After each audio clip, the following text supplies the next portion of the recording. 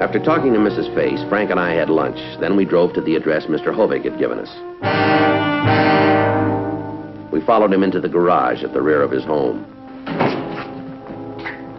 There, in that box. It's right where I found it. I didn't move it 1 inch. Now, you think everything in that box is stolen property, do you? Well, I don't know for sure.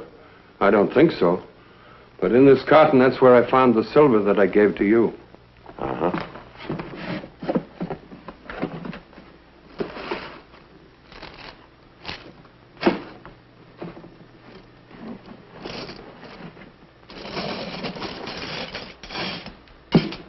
Yeah, it looks like it, all right.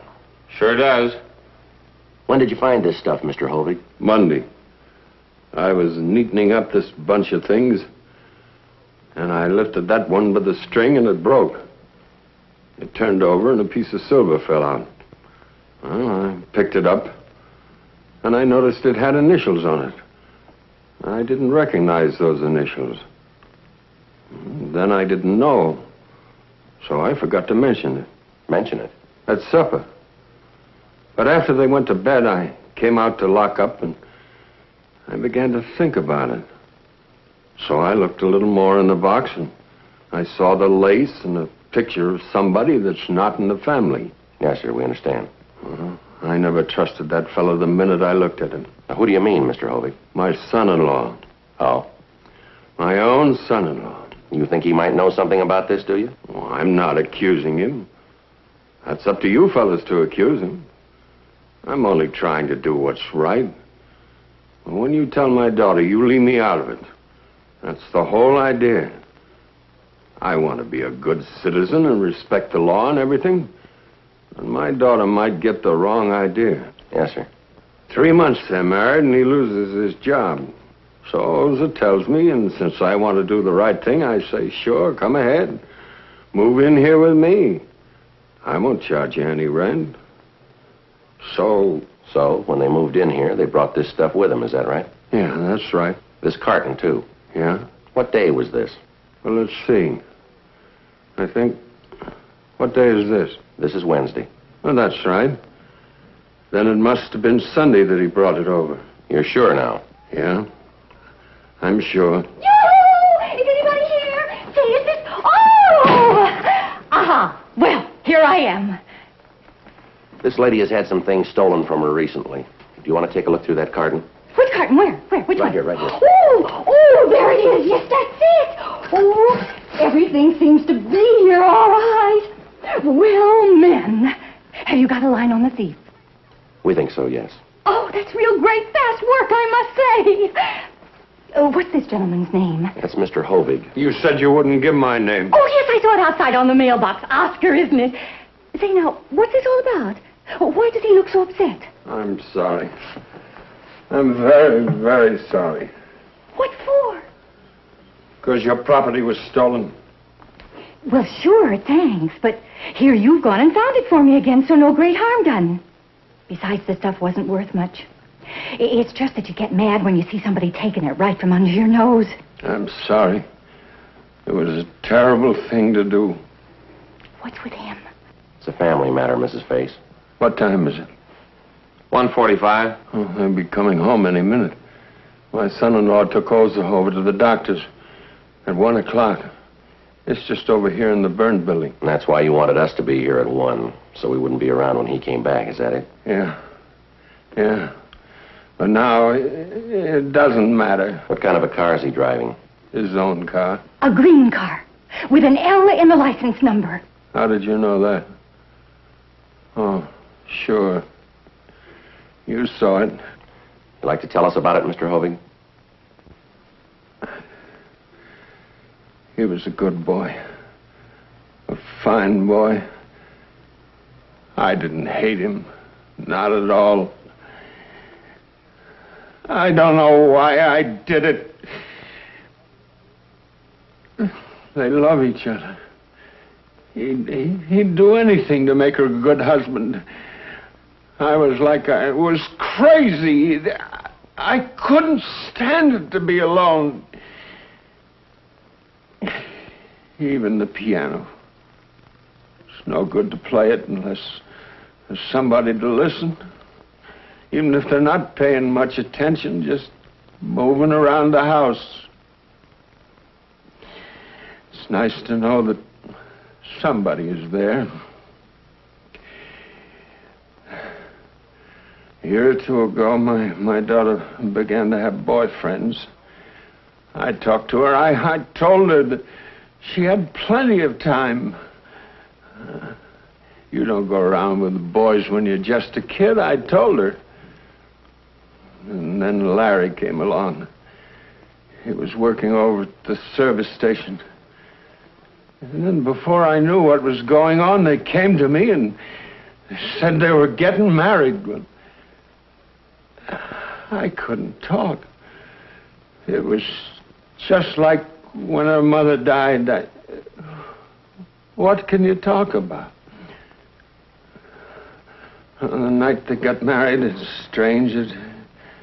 It wasn't so bad. We had some drinks, and after a while, I got asleep. But then next morning, and every morning of every day since then, it's... What's the use of even getting out of bed? Who cares whether you're up or not? About 10 days ago, Larry lost his job. It wasn't his fault.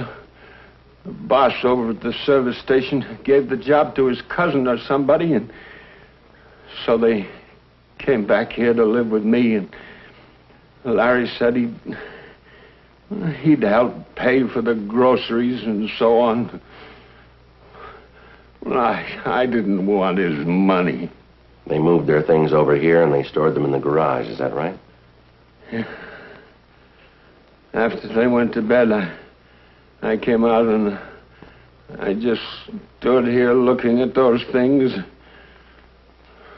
And the next morning, I felt terrible. Worse than before. They weren't here. Then I remembered that I told them they could have the station wagon, and they were going out to the beach with another couple. And I really didn't care. I was feeling sorry for myself, and them going off and taking my station wagon. You know? Yes, sir, I think so. Well, you know the rest. We'd like to have you tell us anyway, Mr. Hovig. Well, I had a music lesson over in Selma. And afterwards, I just sat in the car, his broken down old one, the green one. And then I saw this lady and another one unloading their car down the street. Cartons and things, and they reminded me of the ones in the garage. I thought if I grabbed one and put it with Larry's and then tell the police, they'll say Larry's a thief. Even if anybody saw me, it didn't matter. It was Larry's car. They'd blame him. That's why you threw that glove out of the car, is that it? Yes. How could I do such a thing? I never did anything so wrong. Never. Well, I certainly want to thank you, Mr. Hovig, for helping me carry this stuff of mine over. It was real neighborly. Now, if you'll help me put it in my car, I think I can take it from there. Lady, you heard what I said. I told you everything. Told me what? I don't think I know what you're talking about. Well, I told you. Rubbish. Haven't the faintest idea what you're talking about. Lieutenant Friday, why don't you and your partner just chase along? We don't need you anymore that I can see. No, I'm afraid you don't understand, Mrs. Face. You keep out of this, Friday. This now is something personal between Mr. Hovig and myself. I'm sorry, Mrs. Face. It's a police matter now. We'll have to take Mr. Hovig downtown. Now, you just hold on a minute. You know as well as I do that he didn't commit any crime. You heard his story.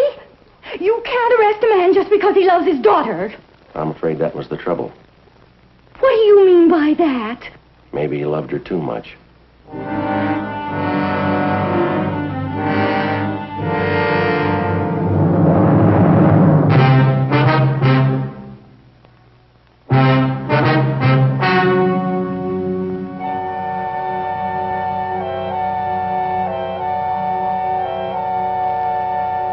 On June 5th, trial was held in Municipal Court of the Los Angeles Judicial District, State of California. In a moment, the results of that trial.